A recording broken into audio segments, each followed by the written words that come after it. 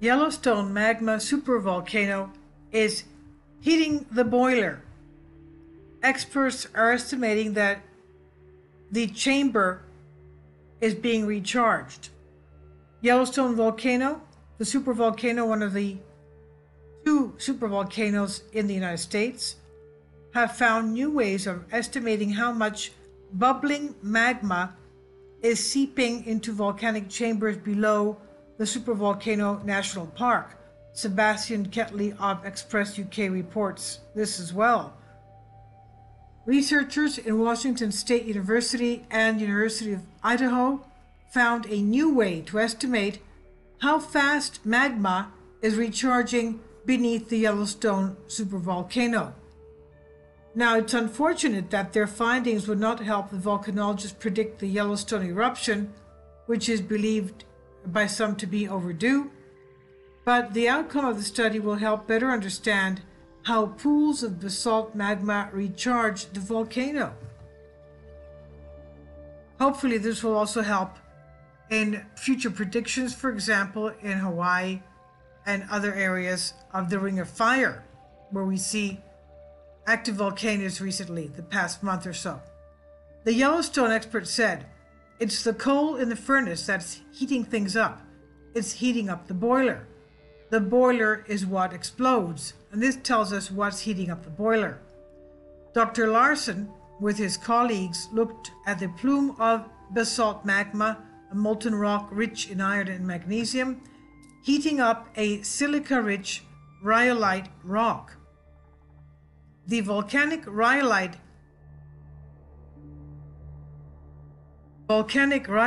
is what blasts to the surface when we have a volcanic eruption. Larson said this gives us an idea of how much magma is recharging the volcano every year. This discovery was issued in the article in Science journal Geosphere. In that study, the researchers injected a number of hot springs across Yellowstone with deuterium, a hydrogen isotope, in order to calculate the amount of water and heat leaking from the springs. And the study shows the deuterium measurements were larger in every case than in previous field inspection estimates. The researchers wrote, quote, "The heat flow data, when paired with conductive heat loss estimates in the vicinity of the springs, suggests that current estimates of thermal discharge at Yellowstone may underestimate heat loss from the caldera and offer insights on the rate of magma supplied by the mantle." End quote. Researchers also concluded previous studies underestimated the amount of water circulating through the springs as well as the amount of heat seeping from these springs. So there was actually more water and more heat coming out.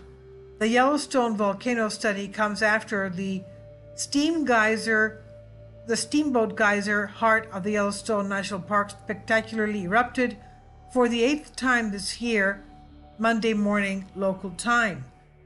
The hot water fountain of the geyser has been unusually active since its first eruption, March 15th. Authorities, though, have said that they assured locals the activity is all part of the natural geological process at Yellowstone, so there's nothing to worry about. The chief Yellowstone geologist, Jeff Hungerford, said, "Geysers are the surface expressions of the volcano that lies beneath us here. The water works down through all of the flows that you see around us, and it's superheated and comes up and expresses itself as a steam and hot water." End quote. Now, the Yellowstone volcano last erupted about 640,000 years ago. That's when it spewed 2,000 more volcanic ash than 2,000 times more volcanic ash than Mount St. Helens did in 1980. That's because Mount St. Helens is a regular volcano. Yellowstone is a super volcano. And we have another super volcano, the Long Valley volcano in California, and they're actually very close to each other. The Yellowstone supervolcano and the Long Valley, California supervolcano. I'll leave a link below for you for this.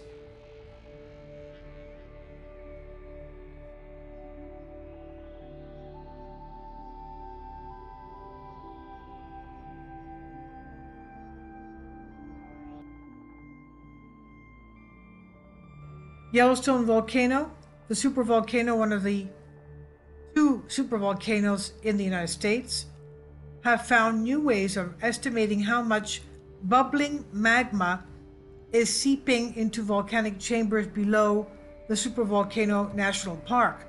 Sebastian Ketley of Express UK reports this as well. Researchers in Washington State University and University of Idaho found a new way to estimate how fast magma is recharging beneath the Yellowstone supervolcano. Now, it's unfortunate that their findings would not help the volcanologists predict the Yellowstone eruption, which is believed by some to be overdue, but the outcome of the study will help better understand how pools of basalt magma recharge the volcano. Hopefully, this will also help in future predictions, for example, in Hawaii and other areas of the Ring of Fire, where we see active volcanoes recently, the past month or so. The Yellowstone expert said, "It's the coal in the furnace that's heating things up. It's heating up the boiler. The boiler is what explodes, and this tells us what's heating up the boiler." Dr. Larson, with his colleagues, looked at the plume of basalt magma, a molten rock rich in iron and magnesium, heating up a silica-rich rhyolite rock. The volcanic rhyolite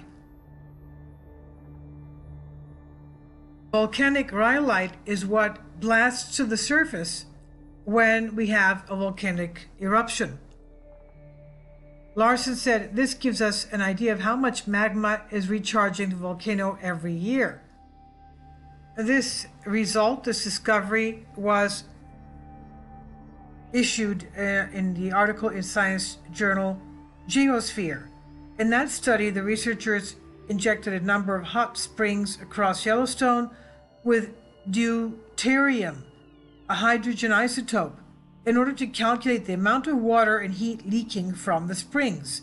And the study shows the deuterium measurements were larger in every case than in previous field inspection estimates. The researchers wrote, quote, "The heat flow data, when paired with conductive heat loss estimates in the vicinity of the springs, suggests that current estimates of thermal discharge at Yellowstone may underestimate heat loss from the caldera and offer insights on the rate of magma supplied by the mantle." End quote. Researchers also concluded previous studies underestimated the amount of water circulating through the springs as well as the amount of heat seeping from these springs. So there was actually more water and more heat coming out. The Yellowstone volcano study comes after the steamboat geyser heart of the Yellowstone National Park spectacularly erupted for the 8th time this year, Monday morning local time.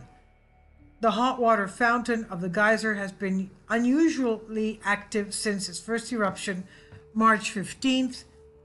Authorities, though, have said that they assured locals the activity is all part of the natural geological process at Yellowstone, so there's nothing to worry about. The chief Yellowstone geologist, Jeff Hungerford, said, "Geysers are the surface expressions of the volcano that lies beneath us here. The water works down through all of the flows that you see around us, and it's superheated and comes up and expresses itself as a steam and hot water." End quote. Now, the Yellowstone volcano last erupted about 640,000 years ago. That's when it spewed 2,000 more volcanic ash than 2,000 times more volcanic ash than Mount St. Helens did in 1980. That's because Mount St. Helens is a regular volcano. Yellowstone is a super volcano. And we have another super volcano, the Long Valley volcano in California, and they're actually very close to each other. the Yellowstone supervolcano and the Long Valley, California supervolcano. I'll leave a link below for you for this.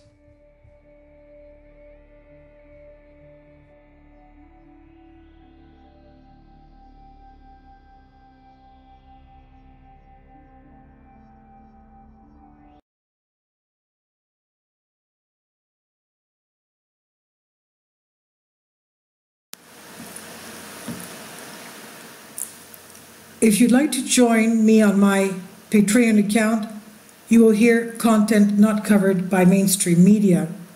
These riveting stories will be based on my research, and I will state my opinions and give my personal insight on diverse and controversial subjects and world events not covered by mainstream media, and not supported by YouTube guidelines. So whatever I have on my Patreon, most of those will not be on my YouTube channel. Please consider becoming a member today. More of the most significant and important videos will be on my Patreon channel. Your support helps me to continue my research and keeps this YouTube channel alive. And we depend on your support, your generous charity, because we help economically challenged families here in Athens, Greece, in Kapota, and we also help the young generation with university tuition and the community around our church. Thank you.